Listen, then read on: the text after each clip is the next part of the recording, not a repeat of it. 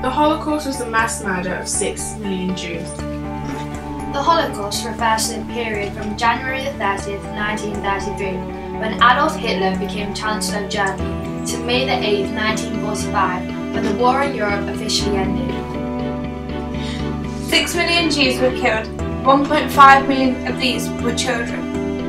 Hitler was born on April 20th, 1889, in a small town of Bergenhof in Austria. Hitler believed that the people of Germany were destined to rule the world. He felt that democracy and workers' rights would disrupt the society. He did not believe Jews could control Germany. Others were targeted, such as gypsies, disabled, Afro-Germans, homosexuals, and those who opposed the Nazi regime.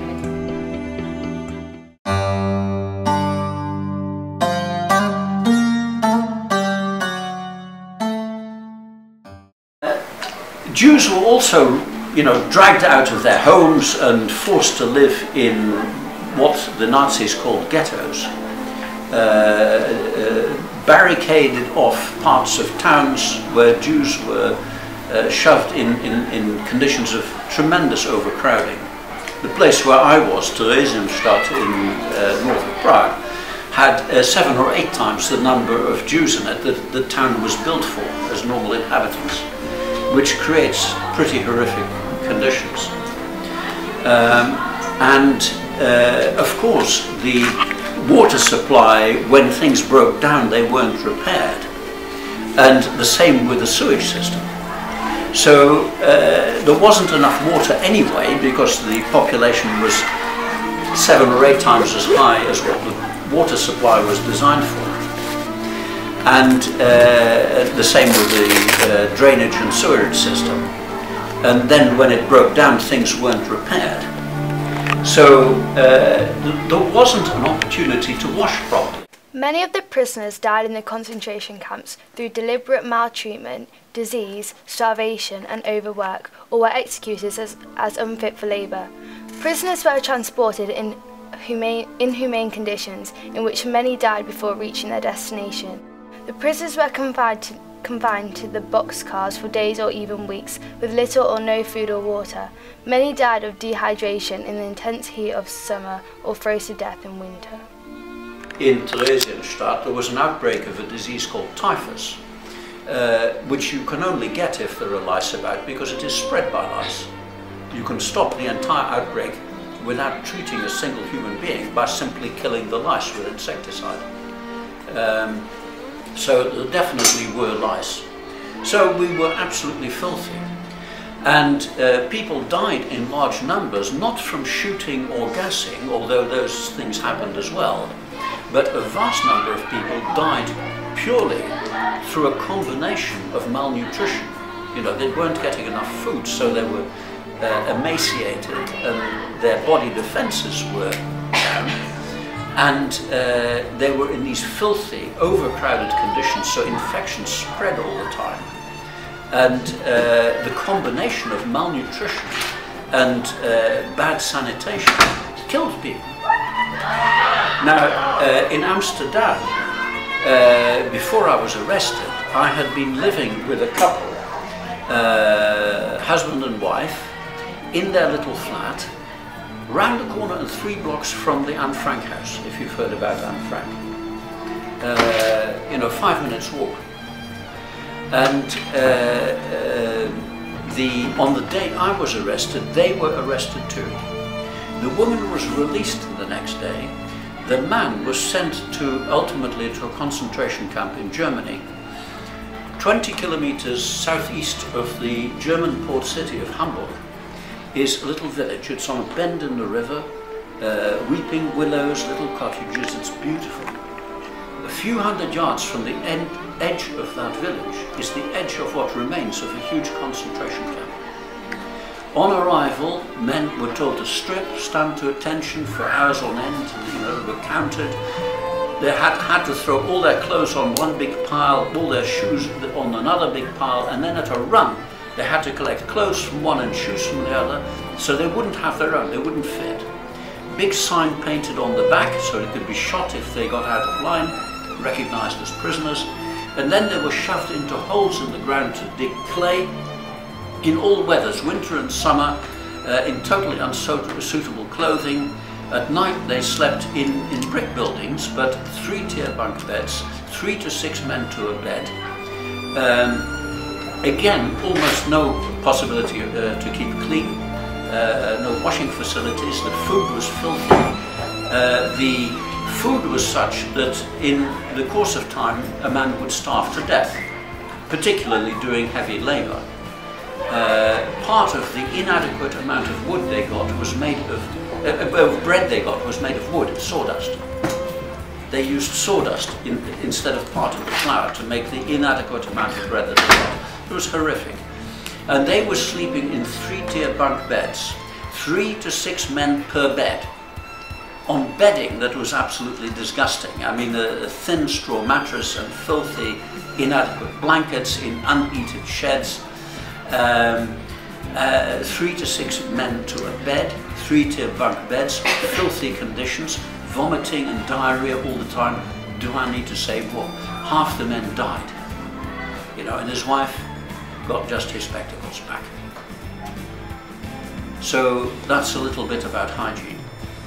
You know, vast numbers of people died really because of malnutrition and bad sanitation, leading to terrible, fatal illnesses, which they had no power to resist.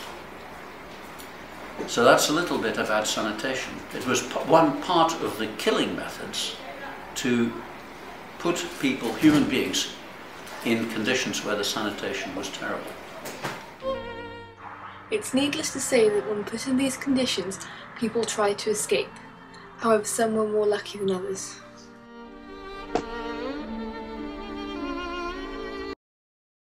The number of escapes from the Nazi concentration camp system was remarkably small. It's not that they didn't occur. One of the first successful escapers was Hans Beimler, who escaped from Dachau earlier in May 1933. He was a communist member of the Reichstag and fled to the Soviet Union. He wrote the first published description of conditions in a Nazi concentration camp. It first appeared in Germany in August 1933. On October 14, 1943, at Sobibor, 300 to 600 people escaped. They quickly learned that for every one person that was escaped, the guards would shoot 10. So if they wanted to escape, they all had to. By the end of the day, 11 guards were dead.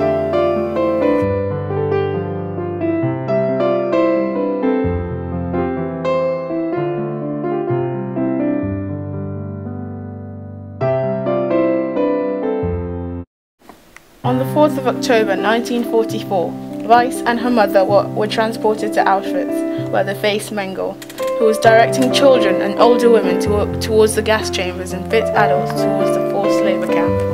She lied about her age, and thanks to that, she was one of the only 150 to 1,500 children believed to have survived of the 15,000 sent to Terezin. She was then transferred from Auschwitz to a labour camp at Flossenburg, where she escaped death a second time when she was forced to join a 16-day death march to the camp at Mauthausen.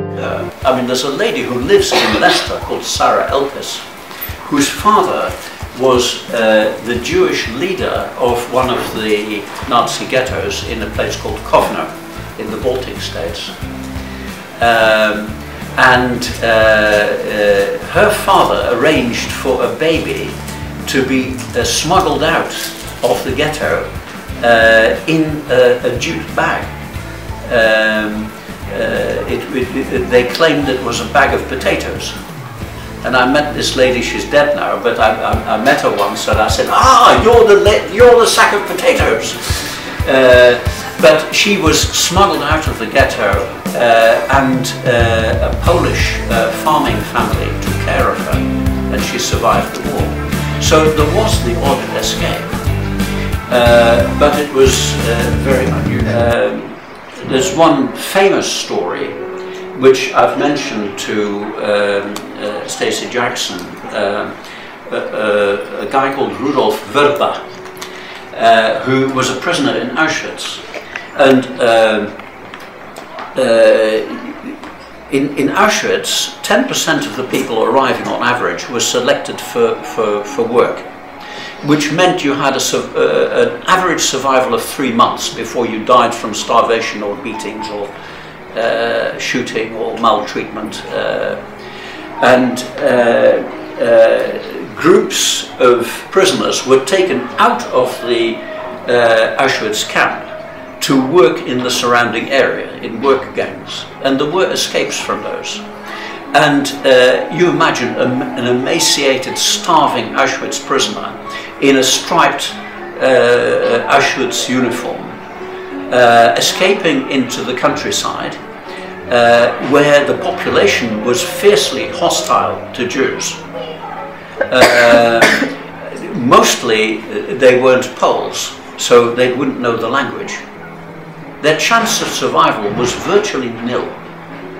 And in virtually every case, they were brought back to Auschwitz in a wheelbarrow, having been beaten to a pulp, but still alive. And they were then hanged in front of all the prisoners standing to attention, forced to watch this, probably beaten first. Absolutely horrific. So people did try to escape, but the revenge that the Nazis got for that was absolutely horrific and made very plain to everybody. Moreover, if one person escaped, the whole hut would be punished. You know, people would be killed. If one person escaped from a work group, the whole work group would be severely punished, and the punishments were absolutely, you know, beyond belief. For those two reasons, amongst others, escapes were rare and almost never successful. But Rudolf Verba was befriended by some Soviet prisoners of war, and by the way, they were another category of people who were treated horrifically. 3.5 million Soviet prisoners of war were killed in the Nazi concentration camp system, often by simply being put in a barbed wire enclosure and left there and not fed until they were dead. You know, simply starved to death.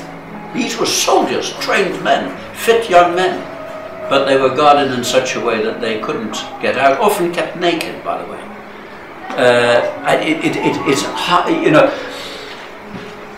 prisoners in Auschwitz were taunted by the guards who said, "You will never get out of here except up that chimney," pointing to the smoke coming out of the chimneys in the crematoria. "You will never get out of here except up that chimney. But if you did get out, nobody would believe you." And it was true. The tiny number of people who did get out, they were simply not believed. When they told the truth, people could not believe that it was the truth. They could not imagine that human beings could behave like that. Rudolf Verba was befriended by a Soviet prisoner of war and told a trick for getting out. And the Soviet prisoner of war had some chewing tobacco, and they had access to a little bit of petrol. And Rudolf Verba and his friend, when they were returning to the camp from a work party, hid in a pile of wood and rubbed themselves all over with a mixture of chewing tobacco and petrol. And this was to stop the dogs from getting onto their scent, because that's another reason why almost nobody succeeded in escaping. The Nazis used German Shepherd dogs who were trained to track down and attack human beings horrifically. It was a very effective method. And they stayed hidden in that pile of wood for some days. And then when the searching stopped, because the Nazis searched the surrounding area for days on end, when the searching stopped, they got out and they managed to get to the Czech Republic and maybe to Hungary.